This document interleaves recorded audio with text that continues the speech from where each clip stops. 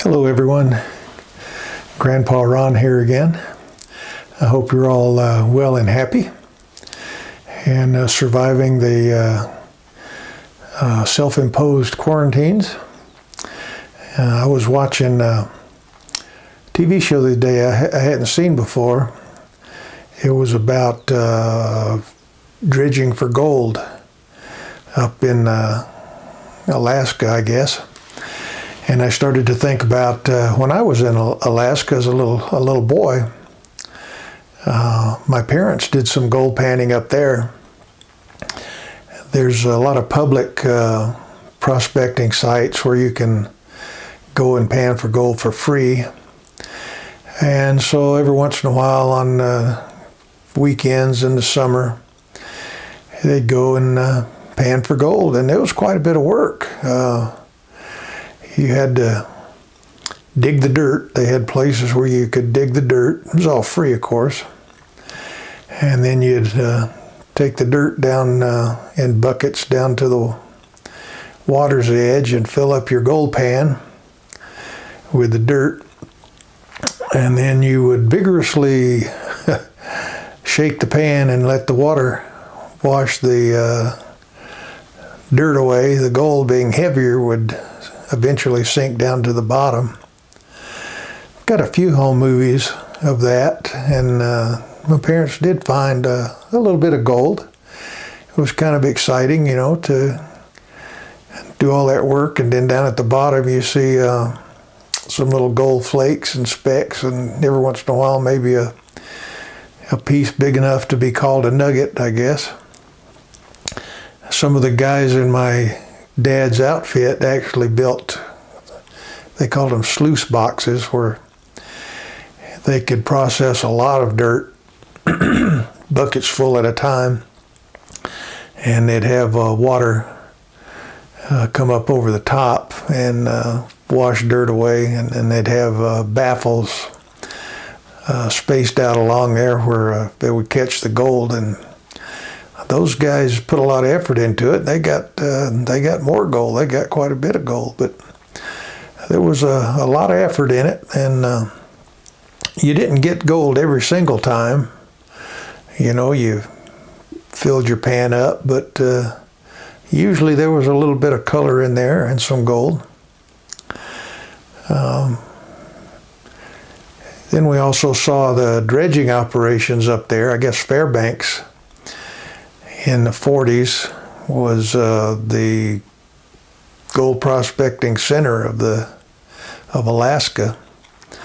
That's where we were stationed, and they had these huge dredges. They'd wash the whole mountain away going after that gold. They processed you know, thousands of tons of ore to get of dirt to get to the gold. And so I've got a couple of shots of some of the old equipment.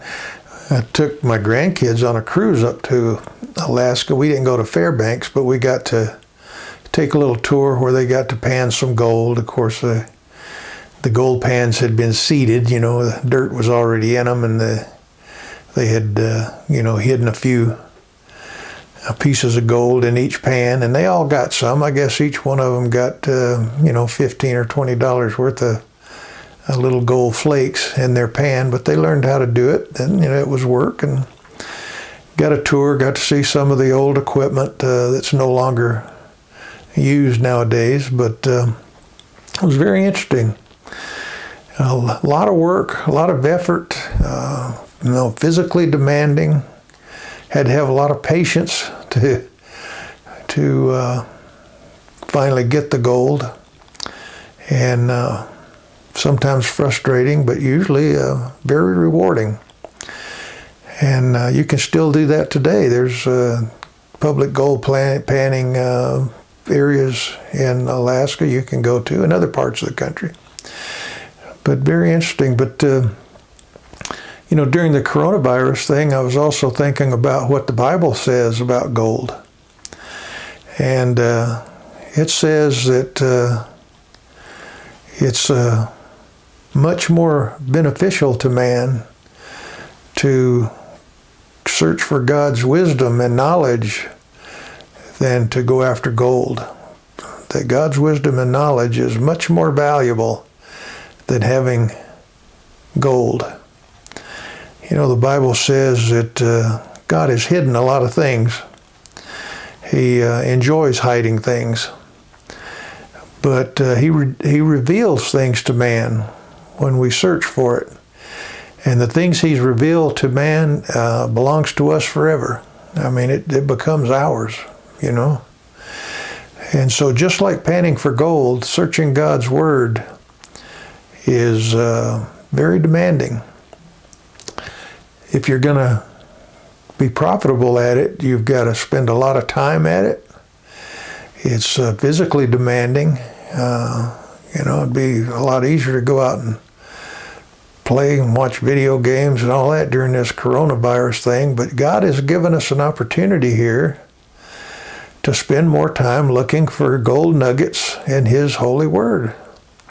I don't know how many people have taken advantage of that, but I know there's some, because some friends of mine have done it, and they search the Scripture each day and look for these little gold nuggets that God has in His Word. You know, sometimes some of the nuggets aren't readily apparent, but over time you start to see things fall into place, and eventually you go, Eureka! Yeah, there's a gold nugget. I can apply that. And the Bible also says that it's gold that's going to matter in eternity. It talks about, you know, man building a house, or building a house on foundation. You can use wood, hay, stubble, gold, precious stones. But in Revelation it says that eventually all that's going to be tested by fire. And that whatever's burned up is gone. And if you've used that material, you're going to suffer loss. But the things that are made of gold and precious stones, that'll withstand the fire. And you will enjoy gain from that. So the search for God's wisdom and knowledge is much more valuable in eternity than a search for physical gold. But and it can be very enjoyable, but it does take work. So I hope while we're still cooped up with this coronavirus thing, you'll take the opportunity to search God's Word and look for those golden nuggets of wisdom and knowledge. Thanks for watching. See you next time. Bye.